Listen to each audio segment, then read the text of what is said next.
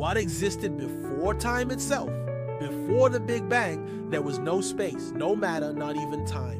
Some scientists suggest that there was a quantum vacuum, a state of nothingness, a void where all of reality was compressed to an infinitely small point. Others suggest that there were parallel universes, other realities coexisting side by side. But the truth is, we're still guessing.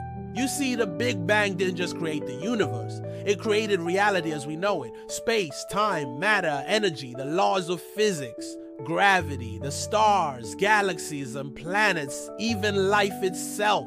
All of this came into existence during the Big Bang. So what existed before that? Some scientists believe that the answer lies in the realm of quantum mechanics, where the impossible becomes possible.